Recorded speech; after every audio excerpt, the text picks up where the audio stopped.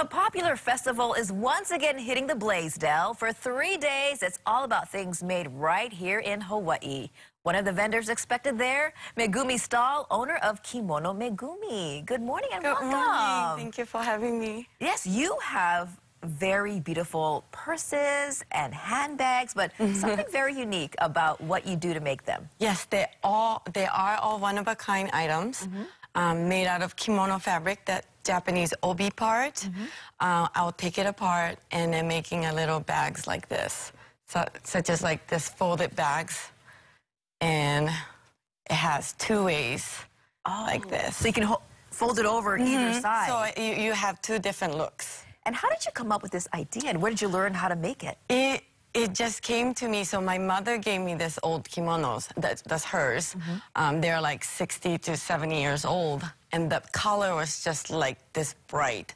So I wanted to make something out of it because I don't wear kimono at all. Right. So then I figured out, it's like, oh, let's make a bag. So then this is how it came out, like this, and then I just share with my friends and family. And where do you get the kimonos from now? Do you go back to Japan? Sometimes I do go back to Japan, but I do have Japanese friends that want to share their kimono that they don't wear. So they'll offer me to make something for her or for myself, and my business. And these are all handcrafted. Yes. How long does it take to make one? It really depends on the items, but if it's a small one, it might take about 2 hours. But now I'm into this leather item as well. They are all repurposed leather. Right. So the leather is also hand-stitched.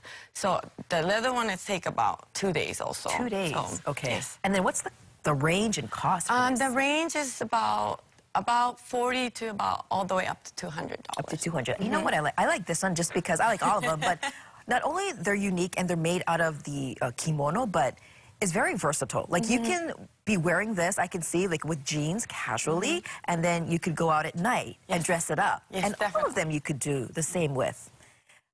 You're going to the Made in Hawaii Festival this weekend for the first time. Yes, for the first time. Why did you decide to do it for the first time?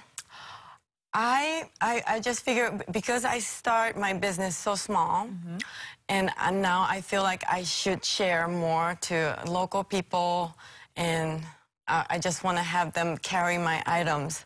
So I thought that Made in Hawaii is one of the biggest event of the year, so I just wanted to see a lot of people and then share all of this.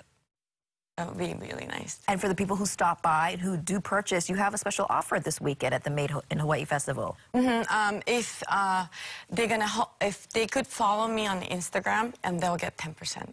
10% off. Wow, just like that, right? Yeah. And these will all be there, plus more items. If for some reason they're going to be out of town this weekend and they can't make it, where can they order your bags? I post all my items on the Instagram, and if they like it, they just email me or call me, and then I'll keep it for them, and I'll send it. And then all business owners know it's not easy having your own business. So what would you tell aspiring entrepreneurs out there? I would say keep going and believe yourself.